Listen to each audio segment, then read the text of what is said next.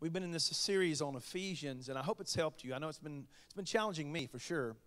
But the reality is that God wants you to know who you are in Him. We've talked about that for 3 weeks. The first 3 weeks, the first 3 chapters of Ephesians, we declared that you have an identity. How? In Christ. Apart from Him, things are not good. But in Christ, well, as according to week 1, we said you're fully pleasing, you're completely forgiven, you're totally accepted, and you're complete in Him. Amen. That's good news. Week 2, we declared it. You're His masterpiece, created in Christ Jesus for good works. And that your good works should glorify the master artist. We know who He is, right? Last week we said that, or week 3, we said membership has its privileges. You guys remember that one? Where we said that because you're a part of the body of Christ, you belong. You belong to a body. You belong to the church. It's a place to belong and have fellowship and relationship. And we also said it's a place to grow. A place where you can grow in your faith, as we've been talking about. It's a place where you can make a difference. And so that's what we said in week 3. And then last week we said that membership, not only does it have its privileges, but it has its responsibilities, right? Part of your responsibility as a follower of Jesus, as a part of being in the body of Christ, you have a commitment and a responsibility to seek unity in the body. It's your job to keep the church united, right? All of us, actually. It's our job. It's also our responsibility to help the church grow by growing ourselves and making disciples. It's also our responsibility to cultivate life-giving, healthy relationships within the body. We talked about all that last week. So today we're going to dive into chapter 5 of Ephesians. And I want to remind you what Christ's vision for your life is. John 10:10. We've read this many times, but how many know vision leaks sometimes? We forget. I want to remind you today of who you are and why you're here. The thief comes only to steal and kill and destroy. I have come that they may have life and have it to the full. So in Christ, you can have a full life. That's His vision for your life today. How many of you agree with that? Well, whether you agree or not, it's true, right? So let's dive into Ephesians chapter 5. And before we actually read the passage, I got some questions I want to ask you. Number 1, who is your role model?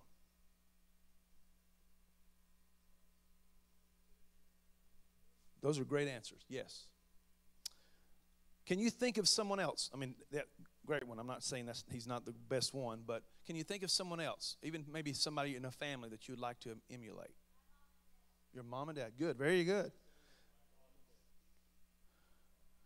What makes them a great role model? What makes mom and dad a great role model? What makes Jesus a great role model? Love. Oh, yeah, man. Great answers. These are awesome answers. And the reason I ask that question is because the very first sentence in Ephesians chapter 5, I want you to notice what it says. Let's read it together. What does it say? Imitate God. Therefore, in everything you do, because you are His dear children. Folks, if that doesn't excite you, that Paul doesn't just call you God's child, what does he say? You're His dear child. That's a form of affection, right? God loves you so much, and He says, here's how we respond to God's love. We imitate Him. Now, notice something. He answers another question here. What does he say? He says, live a life filled with love, following the example of Christ. He loved us and offered Himself as a sacrifice for us, a pleasing aroma to God. So, first of all, Paul says, imitate God. And then he answers the question, how do we do that? Well, we live like Christ. We love like Christ. It's a simple answer, right? Not always easy to live out. Amen? And so, if we're going to imitate God, we're going to live like Christ, and we're going to love like Christ. Now, I got another statement I want to make, and you've probably heard this before. Have you ever heard this quote, imitation is the sincerest form of flattery? How many of you have heard that before? What does that mean? if I begin to act like this person, right, and I imitate them, what I'm doing is I'm paying them the highest of compliments. And so if Paul says, let's imitate God, guess what? When we do it, we're paying him the highest of compliments. Now, some of you said your parents when I asked you the question who your role model was. I remember my dad, who's gone on to be with Jesus, but he was one of my role models. He was my role model. And the reason he was is because I knew, first of all, that he loved God with all his heart. And he was my hero. Anybody, your dads were your hero? Now, I get it. Some of you in this room, maybe your dads were lousy. And it's hard for you to make that connection. But I'm here to tell you there is a heavenly Father that you can look to who's a perfect example. Amen? And how is he a perfect example? Because he perfectly loves you. How many of you believe that God perfectly loves you? And so as kids, we look up to our dads, and many of us, my dad, we call him a hero. We want to be like him. And so what I would say is I want to declare to you that God is worth imitating. He gives us the insight into how to live and how to imitate God through watching what Jesus did and how he lived. So what I want to do is I want to just talk to you about a few minutes about the love of God. What does the love of God look like? Well, it looks like a cross, doesn't it? It was sacrificial. He gave his very life for you. We call it agape love. It's not the kind of love that you watch on TV or see in Hollywood. That's not real love. That's just emotions, and a lot of times it's just nothing but lust, right? But this love that we're talking about, this agape love, sacrifices for someone else, lays down their lives for someone else. Can I get an amen this morning? And so then when I see this, I see that, okay, Christ loved, but he also lived a certain way. How did he live? Well, I want to let's talk about this for a second. How did Christ live? Well, first of all, he lived in humility. How did he show humility? Went to the cross. Philippians 2 tells us that he humbled himself and became obedient to death, even the death on the cross.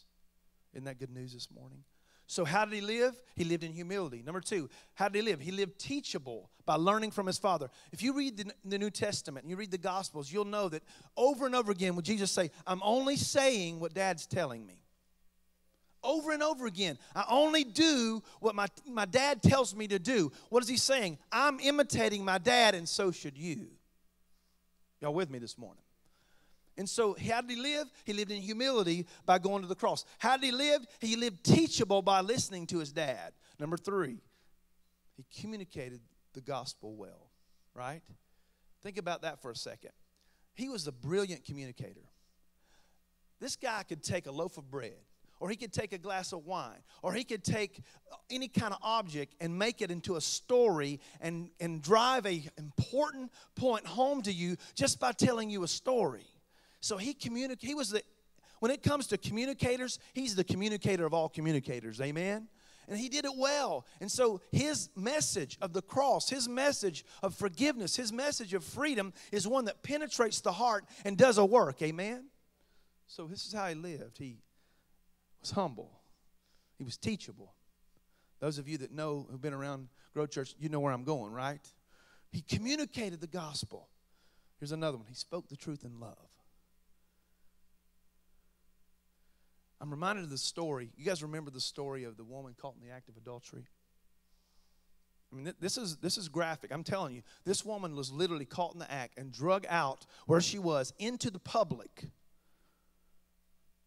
And they're challenging him to say, we need to stone this lady. And I'm like, where's the guy?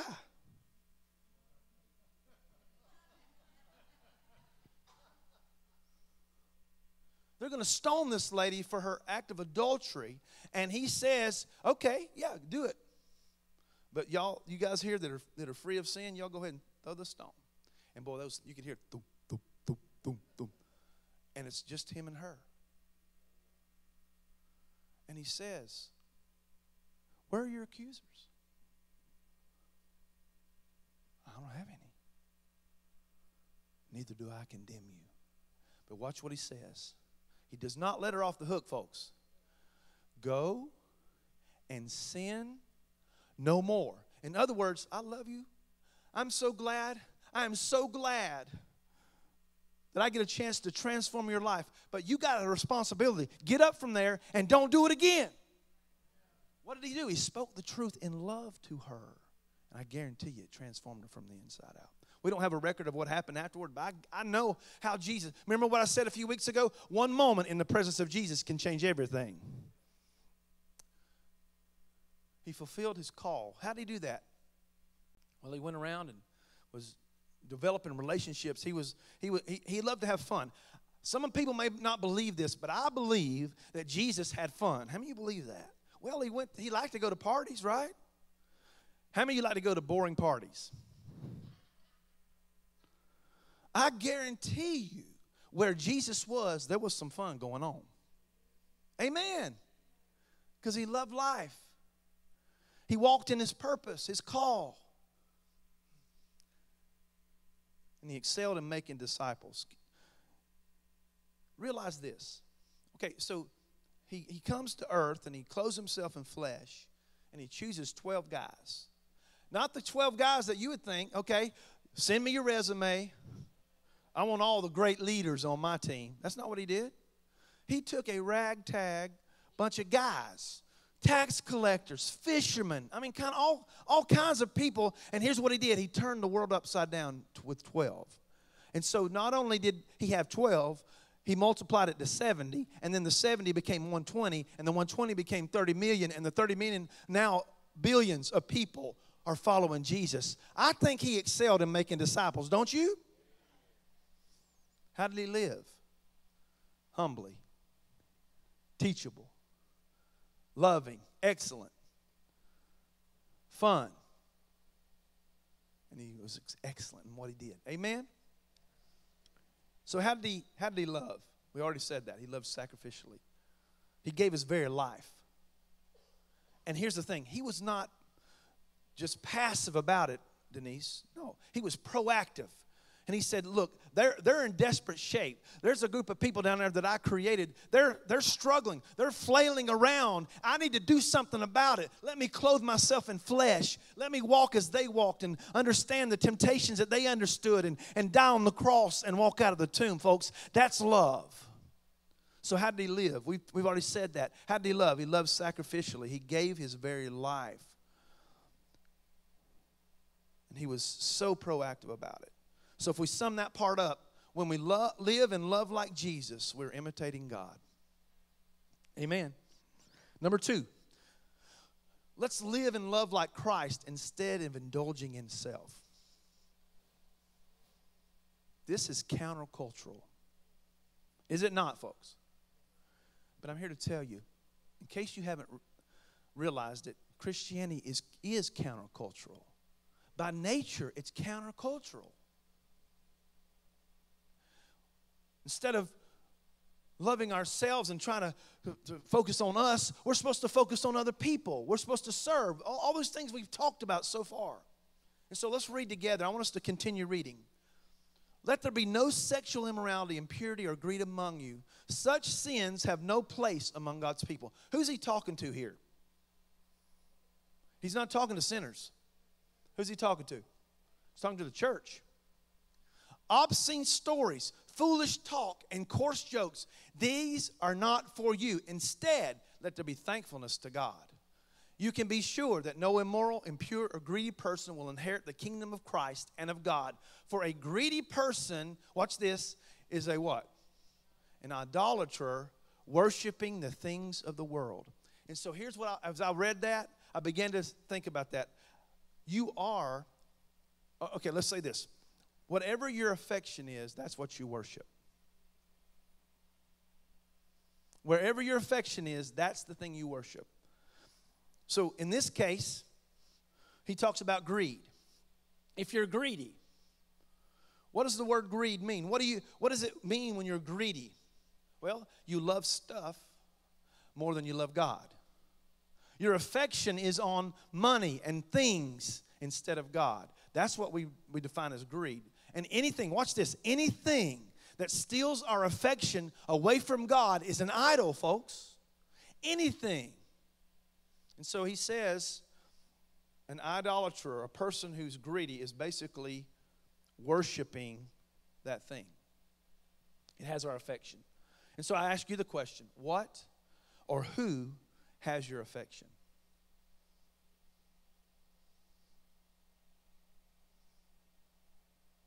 So you can't have that ultimate affection. You can't worship two things, right? What did Jesus say? Matthew chapter 6, verse 24. He says, no one can serve two masters, for you will hate one and love the other. You will be devoted to one and despise the other. You cannot serve both God and money. So who has your affection? Because what has your affection is what you worship. So what's the remedy for all this? This stuff that some of these behaviors we read, and even this idea of where to place our affection. Well, it starts back with that one word. It starts with love. What did Jesus say? Love the Lord your God with some of your heart. He said all your heart, all your soul, all your mind, and all your strength. In other words, you have to be all in. It's not halfway loving God. And then he says, love your neighbor as yourself. And so what's the remedy for these issues, these affections being misplaced? It's just simply falling in love with Jesus. We make it so complicated, don't we? But all he's saying is, fall in love with me. Make me your affection. Make me the thing that you desire and you pursue the most. Amen. Remember, I like to say this, God is not a fuddy-duddy. Anybody know what that word means? Anybody ever heard the word? Basically, all it means is, a spoil sport or stuffy. Doesn't like to have any fun, right? God is not a fuddy-duddy. In other words, when he tells you not to do something, he's not trying to ruin your parade. Amen? And think in terms of a parent. How many of you are parents in here? If you had your kid and you let them just wander around in East Cherokee as a 3-year-old, is that smart parenting? Why? Because little Johnny is going to get hit by a car, and we know what the rest of that story, how that goes. Why do you tell little Johnny not to go play in the road? Because you know little Johnny, you're keeping little Johnny from being hurt. So think about this in terms of boundaries. We need boundaries. And all these things are that God's saying is, let me set some boundaries. As a good father, let me set some boundaries for you. Why? Not because he wants to be a fuddy-duddy and ruin your fun. No, he knows the destruction and what will happen if you go outside the boundaries. And some of us have been there. We know how destructive it is, right? And let me also remind you that what the enemy wants to do to you, what does he want to do? Steal, kill, destroy. So what's he going to do? He didn't make you do stuff, right? You can't use the excuse, well, the devil made me do it. No. But he does attract. He does allure, right? He does tempt you. And so when God says, don't do this, don't do that, you can rest assured his heart for you is not to harm you, not to be a fuddy-duddy, to ruin your fun. No, he has your best interest in mind. He's your dad. Being a parent's not always fun, is it? The other thing that you need to understand is that he doesn't want you being robbed of the joy of a relationship with him. He wants fellowship with you. He pursued you. And so when he says, don't do this, don't do that, all he wants to do is he wants to make sure that this relationship continues that flow there's a flow of relationship. There's communication. And we know that a lot of times sin can block that communication. It can block that flow, right? And so remember this, that God wants for you a life beyond your imagination. That's why heaven's going to be so great, folks, right? So whatever you can think of, however you picture heaven, how great it might be, or great it's going to be, and multiply that times, I don't know, an infinite number. because it's going to blow your mind what he has for you.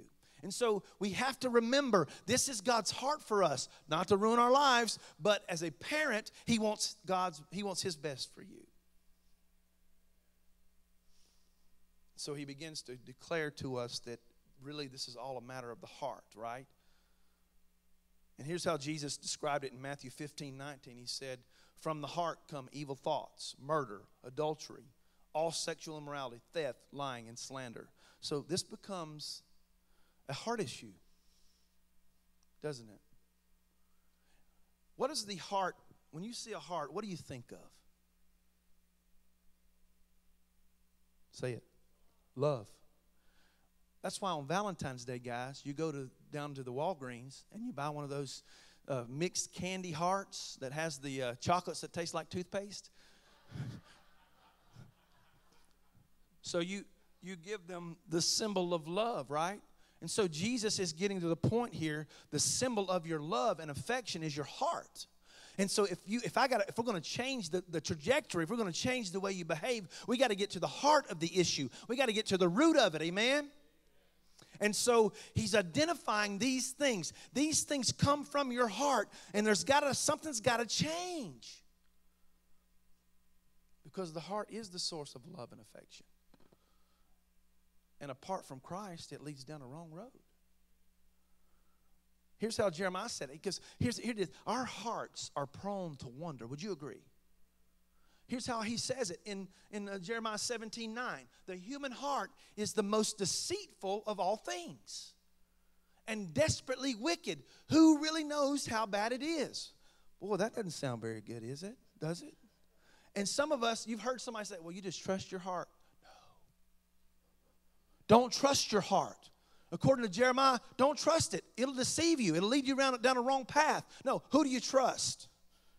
You trust him. And what are you doing? You put your affection, your heart toward God. And what happens, there's a transformation that happens as you do that.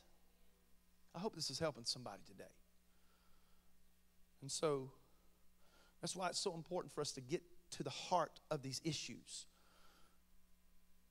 Allow the Holy Spirit to do a work in your heart so that you can start behaving differently. You can never, listen folks, I know I've done it before. I've tried to willpower stuff. Anybody ever tried to willpower? How far did that get you? It don't work. But a life surrendered to the Holy Spirit can be transformed and can be renewed. And I'm telling you folks, you'll watch it in amazement, the behavior change. That should have got an amen. So what is it that changes you? It's the gospel of Christ. It's the fact that Jesus came and died on the cross. That's what changes you. Placing your faith, placing your affection on the Lord Jesus Christ will change you forever. Now, let me say this. The moment that you place your faith in Christ's finished work on the cross, the Bible says that you're justified. Anybody know what that word means? It means just as if you'd never sinned at all. How is that possible? It's because Christ has clothed you in his righteousness. And now when God looks at you, he doesn't see you. He sees the righteousness of Christ. He sees perfection. But something else has to change. Remember, you have a soul, right? You have a mind, you have a will, and you have emotions that need to be changed because all the behaviors, all the things that you watched, all the things that you listened to, all the behaviors that you engaged in before Christ, something has to be unlearned and then something has to take its place. You know what we call that? We call it sanctification. That, my friends, is a process. It doesn't happen overnight, but it's necessary. Amen. And so what he's calling us to is surrendering to the Holy Spirit, allowing the Holy Spirit to sanctify us, to change us, and when we begin to let him do that, we notice that our thinking changes. We think differently.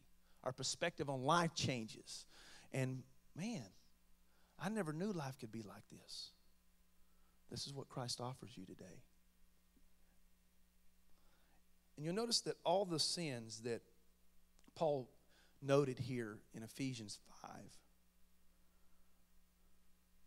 Sex. Ooh, he said the S word. Money. Humor. Are those three bad? Sex, is it bad? Money, bad? Fun and humor? In the right context. Right? Let's take sex, for instance. Sex, inside of the marriage covenant between a man and a woman, it's actually God ordained. It's beautiful. I know some of you are like, why is he talking about this? Because you need to know. You need to know that sex is something that God created. Who messed it up? The enemy. The enemy counterfeits and perverts everything that God creates. And so inside the marriage covenant, inside a context, sex is beautiful. Outside, destruction and regret and all kinds of stuff. Y'all follow me? Money. Let's take money, for instance. Anybody got $1 or some kind of bill? Real quick. I should have had one. Here. I'm going to give it back to you, I promise.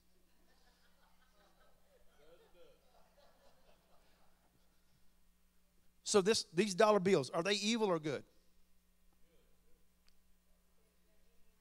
They're immoral. They're not good or bad. In my hands, good or bad. So these same dollars that I have, I can take it and I can go feed a homeless person.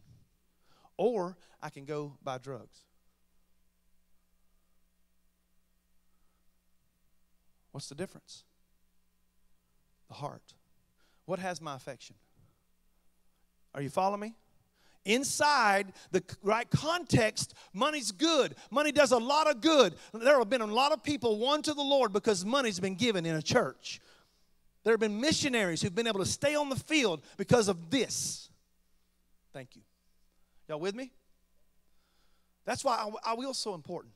Because there's a vision and a mission God's called us to do. And God's saying, let me resource what I've put in your heart to do, to win lost people, to disciple people. Let me put that in your heart to do. And here's how we're going to do it. We're going to lock arms together as the body of Christ and make it happen. So inside the context, we've already discovered, inside the right context, sex is great. Inside the right context, money's great. What about humor? Inside the right context, it's great. Here's what the book of Proverbs says. Laughter does good like a medicine. Does God want you laughing? You know what laughter does? It tells me that you're enjoying life. Did I mention that God doesn't want to be a fuddy-duddy? But you see how destructive these things are when we don't follow Dad's instructions. When we play in the street when we shouldn't. Come on. Y'all follow me? This is all about, folks. And so if we'll just turn our attention and our heart to the right things and understand that God has your best interest in mind, things work. 1 John chapter 4, watch this. We know how much God loves us. How many of you know how much God loves you? And we have put our trust in His love. God is love, and all who live in love live in God. Wow, that's good news, huh? And God lives in them. What's the greatest indicator that you're a follower of Jesus? The love you have for God and the love you have for people. Where's your affection today? Who or what has it? I'm going to keep asking that question because I want that to go deep. And you notice what it says. It doesn't say God does love or acts like love. No, it says He is love. In other words, it's His character. He cannot not love. Does that make sense? I know that sounds weird, but He cannot not love because He's perfectly love. Now watch what He says. And as we live in God, what happens to our love? Our love grows more perfect. Why? Because we're living in God, and God is perfectly love. Y'all follow me? So we will not be afraid on the day of judgment. Well, we can face Him with confidence because we live like Jesus here in this world. So how do we imitate Daddy, God? We live and we love like Christ. And as we do that, more of his love impacts us. And you'll watch it. Our affection for those things that we used to want, the things that we used to desire, oh, I don't really want that anymore. Can anybody identify? Now my affection, now all my love, I want to pour out on the one who poured out his love for me. So we live in him so he can live in us. And we can live like him. So I want to ask you a couple questions. You know that God loves you. We just declared it. So do we really love and trust him enough?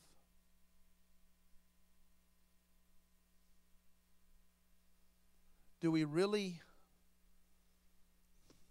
believe he has good plans for us? Now, I see a lot of people shaking their heads, and that's great.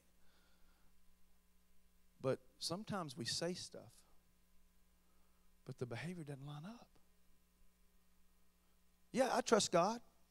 Yeah, I love God. But then our behavior says, it tells on you. Folks, your behavior tells on you, right? And so if he's really impacting your life and really changing you from the inside, people are going to notice. Here's point 3. Living in Christ produces the light of Christ in us. Let's keep reading. Verse 15. Oh, I'm sorry, verse 6. Excuse me. I got ahead, didn't I? Don't be fooled by those who try to excuse these sins, for the anger of God will fall on all who disobey him. Don't participate in the things these people do. Watch verse 8. For once you were full of darkness, but now you have light from the Lord. So live as people of light. He's identifying the difference that happens when you turn your affection off of those things and onto God, right? There's going to be a change. And what happens is the light of God. For this light within you produces, watch here, here's some fruit, right? What does it produce?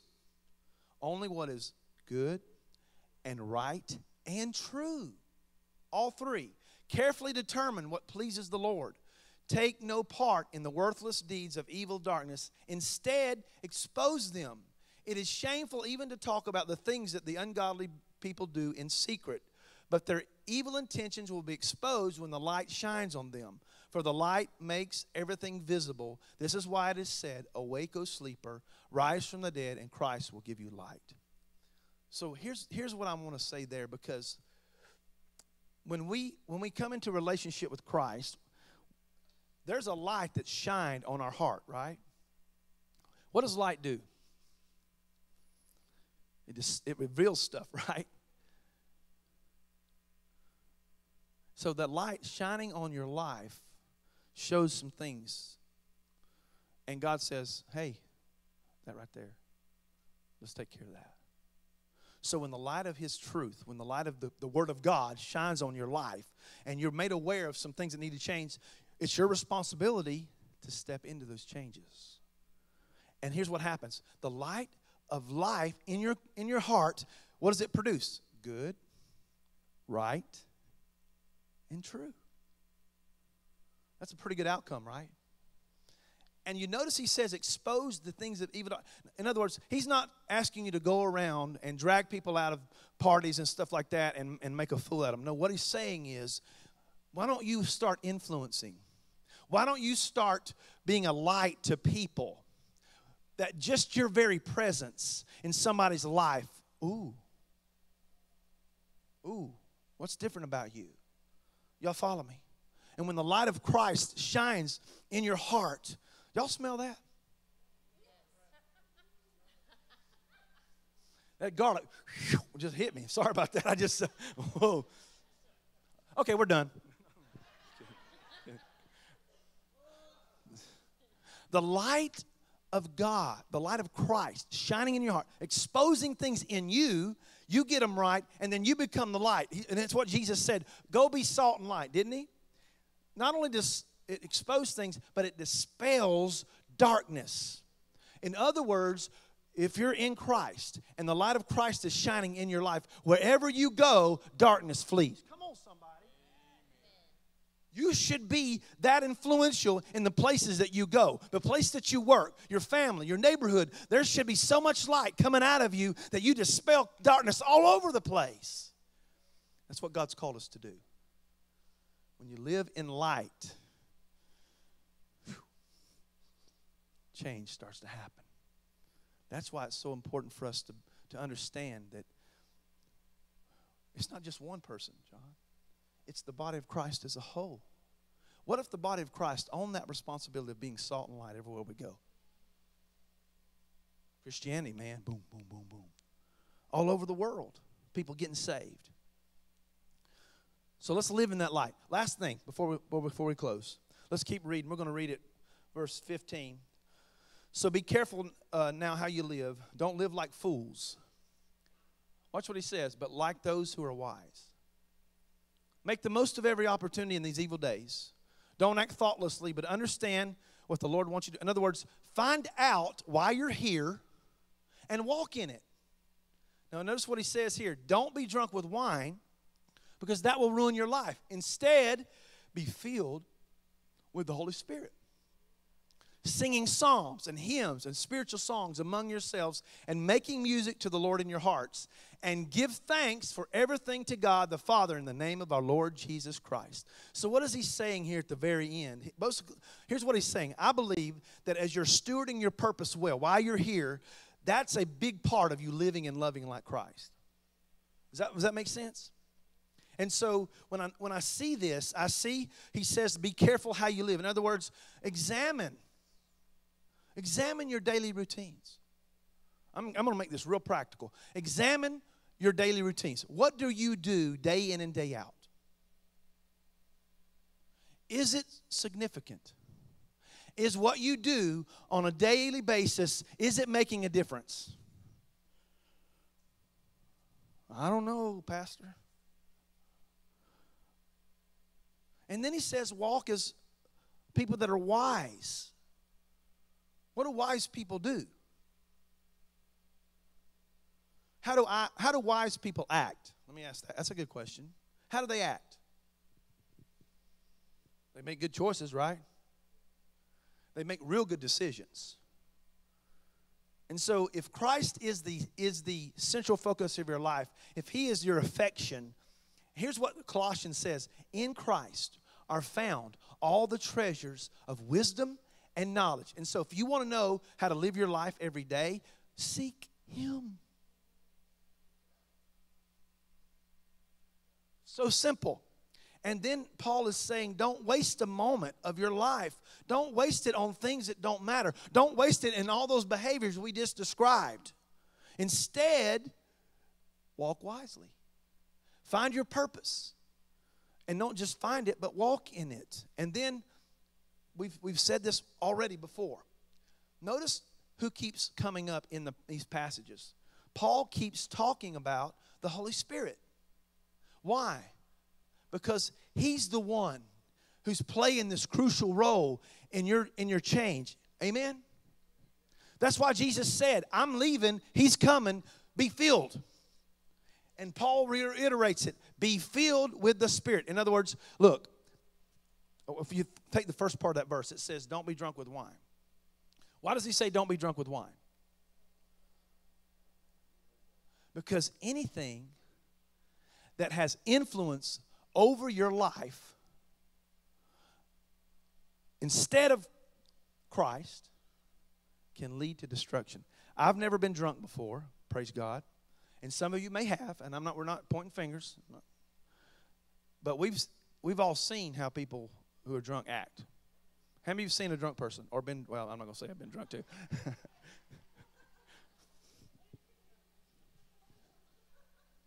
How many of you have seen a drunk person before? I know everybody's going to raise your hand. How do they act? They act totally stupid. And not wisdom, that's for sure. And listen, they will do things that they regret. Listen to me, folks. Sometimes they do things they can regret for the rest of their life. One moment, one bad decision, drunk, can cause the trajectory of your life to change. So what's Paul saying? Don't let that influence you.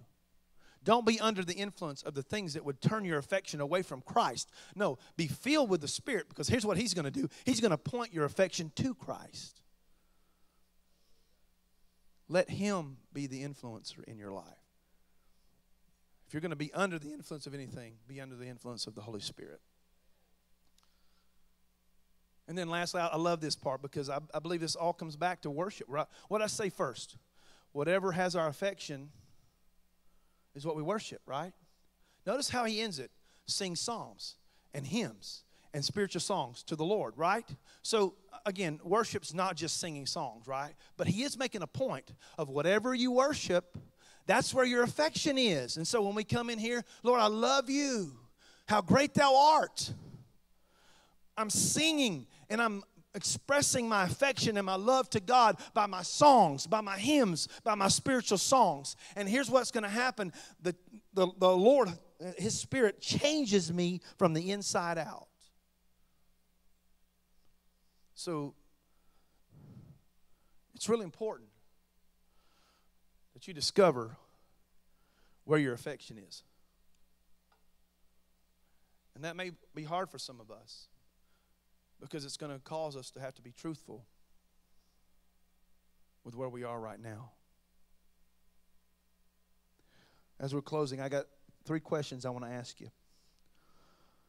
Number 1, how can you live and love like Christ in this world? Number 2, how can you be a light in dark places? And number 3, what can you do starting today to steward your purpose well? If you stand this morning.